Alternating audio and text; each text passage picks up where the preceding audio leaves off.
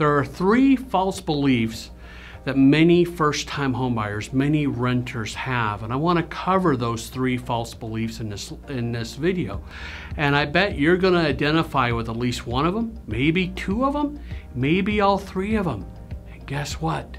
It's not your fault.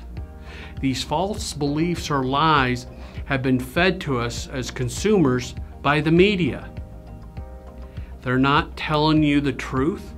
I'm here to tell you the truth because I want to help you buy a home, because I believe everyone deserves the opportunity to buy a home.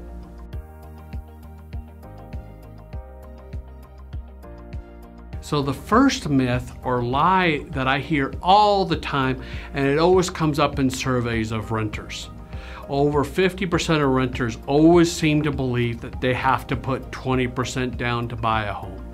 Because that gets repeated so many times by the media, by politicians. It's not true! You can buy a home with a conventional loan with as little as 3% down. FHA, 3.5% down. VA, no money down. Or I also do a lot of down payment assistance loans where your down payment is zero. It can be done. So just know that there's opportunities. Like last year, I helped 18 first-time home buyers buy a home with no down payment, using down payment assistance. This year, I've already helped 8 people when no one else is doing it because it's, quote, too hard. Bull! I can get it done. You can buy a home with potentially no money down. Now, you'll have some other money to bring, but there's potentially no down payment for you. And so if you like what you're hearing, before I go to the second tip, I encourage you to please like this page, subscribe, forward it on to others. So the second lie or false belief that people have is that they got to have a perfect credit score. You need an 800 credit score to buy a home. Now, it helps you to have an 800 credit score, makes it a little easier to buy a home, but you honestly, with FHA or VA, can buy a home with a 580 credit score and with a conventional loan as low as 620. Now, with a small down payment of 3 or 5% on a conventional loan, you usually do need at least a 680 FICO score. But you don't need perfect credit, and I and my team can help you improve your credit. So don't fall into that false belief or lie that you have to have perfect credit. The third belief, false belief or lie that I hear from so many renters is they believe their student loans are keeping them from buying a home.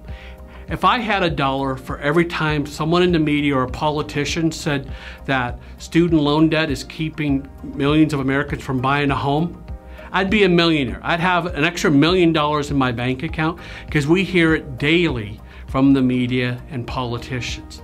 But let me tell you the truth.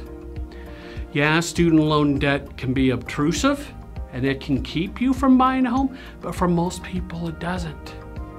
Like right now here during COVID, at least through September, there's no payment required on nearly every student loan.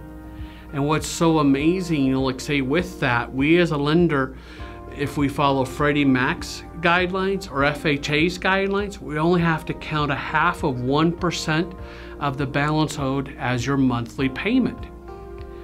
And so like say for example, you owe $50,000 on your student loans. Your monthly payment that we would calculate for you is $250 a month. For most home buyers, $250 a month payment isn't going to keep them from buying a home. And so, another tip here is like say if if this COVID rule goes away soon, what I encourage you to do is talk to your student loan provider and do everything you can to get a lower payment. And just realize this with student loan payments, if you can reduce your payment by $100 a month, that means an extra $25,000 of home buying power for you. So I encourage you to get your student loan payments low, or take advantage of the rules right now where you don't have a student loan payment most likely, and go buy a home. So I hope today's video has helped erase or eliminate some of these false beliefs that maybe you had. And so, to learn more of the truth, feel free to contact me down below, and I'd be happy to talk with you further here through the comment section.